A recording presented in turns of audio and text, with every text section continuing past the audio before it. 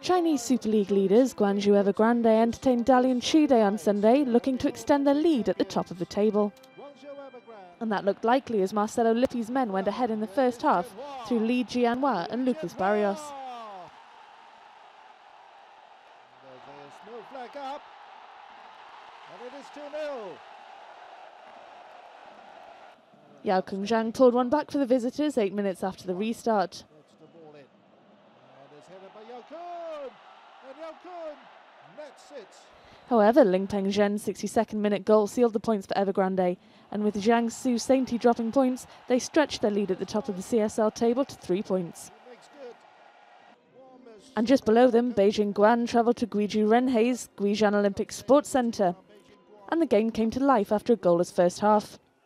Liang pulled off this stunning long-range strike to edge the visitors ahead with his 7th goal of the season. And Guizhou Renhe's chaotic defence was exposed once again with 15 minutes remaining. Brazilian forward Reinaldo and plenty of space to score. The win sees Beijing move up to 4th at the expense of their opponents, who dropped to 5th.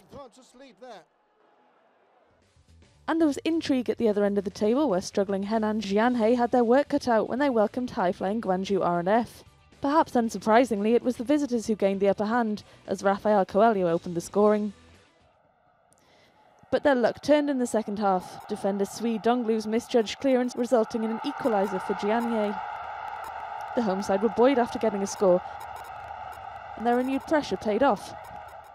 Zhang Lu somehow finding the net through a tangle of bodies. And 1 minute from time, Christopher Katongo assured Jianhua of all 3 points. The win sees them move up to 15th, with Guangzhou R&F's title aspirations taking a knock as they lie 3rd. So this is how the table looks after this weekend's matches.